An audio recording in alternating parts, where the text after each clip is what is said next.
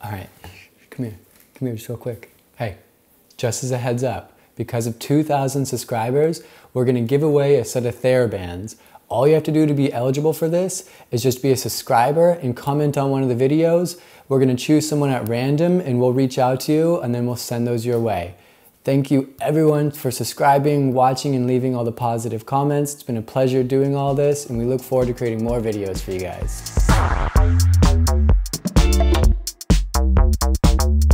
Chica C asks, what do you think of supplements like glucosamine and collagen? Well, I haven't been very impressed by the research on it overall, and really I would push you way more towards natural remedies for that, like exercise, okay? So we know that insulin growth factor 1 and human growth hormone, those are really gonna help increase our tendon healing. They've been proven in research and science, and we can get an increase of those two hormones simply through exercise.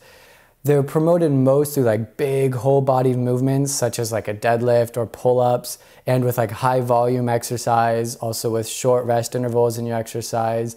So if you follow that and you just exercise, you can naturally increase those two hormones, which will help with your healing. For the next question, Arnaud T asks, my osteotherapist told me not everyone is equal with flexibility. Depending on a lot of things, he even told me if I stretch a lot, I'm doing 2 to 3 times a week, I won't be super flexible because of my skin/tissue.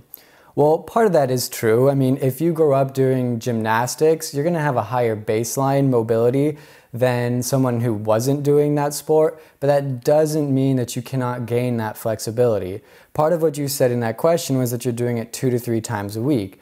If you go back and look at our stretching video where we answer most of the questions related to stretching, we want to be doing like 5 or 6 times a week to notice those changes. So 2 or 3 times a week, you may just be like running in place. That's why you don't notice those changes. You know, there are genetic conditions where your connective tissue becomes too mobile, but unless you've been diagnosed with a genetic condition saying that you have limitations in your connective tissue, don't limit yourself. Try to do these stretches. Just really write everything down with how frequently you're doing it and try and pay attention to what works for you and your gains over that time. Okay, for our next question, Greg A asks, what are your insights about all the yoga stuff on the internet? I know that without linking any direct vid, it might be hard to answer, but is it worth it to do in terms of increasing mobility? I mean, absolutely, yeah. If you look at your like yoga instructors who are practicing this like 5, 6, maybe even 7 times a week, they're some of the most flexible people that you know. A lot of people do yoga maybe 1 time a week, and if you watched our video about stretching, you'll know that consistency is key. So if you like that yoga routine that you're doing every week, supplement that. Find your weaknesses or your trouble areas and do those stretches. So it might only be, you know, a few minutes every day, but do that more often and still go to your yoga classes. You may find an improvement while you're in those classes, and you'll find an improvement hopefully with climbing as well. All right, so now for the big question, the question that's all on our minds right now because we're all kind of quarantined at home, we're not able to go out and climb, the climbing gyms are closed, etc. Let's address this. So, can I come back stronger from this break without actually climbing? Climbing is a skilled sport, okay? So we have to be able to practice it to start improving, but there are ways to improve on this break. Develop that training program that you've always wanted to do but never had the time to. Focus on your weaknesses with the training program, like your core strength or your hamstring strength if you're not good at heel hooks, and use it as an opportunity to actually rest and recover from those nagging injuries you just don't want to rest from. Are your tendons gonna go to shit?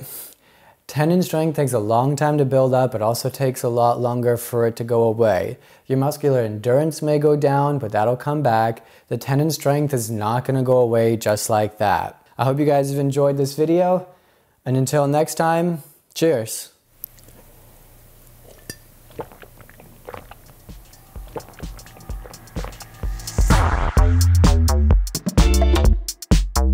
Great question. I do think we're hilarious. I mean, it's kind of obnoxious. Like, I'm afraid I'm gonna make the whole thing fall over. That's so ridiculous. Is that good? Should I rotate it a little bit? Okay, I thought it was Chica C. Chica C? Love it, you're amazing. You have such good humor. Oh, that's not what he asked. So, my art theo, I gotta restart. I didn't know where I wanted to go. I'll do it one more time. Darn it. 2,000 subscribers, huh? You want free stuff? I got free stuff for you. I'm just drunk enough to give it to you. T-Life. Don't drink in YouTube, everyone.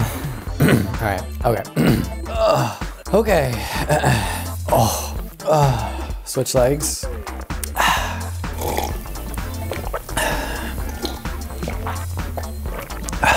I'm getting better at this.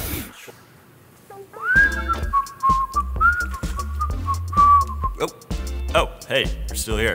Jason, they're still watching. Oh. Heyo. Dude, say something cool so they like the videos and subscribe for more awesome content. Like and subscribe for more super sweet vids, y'all. So lame, dude. So lame. I thought it was pretty good.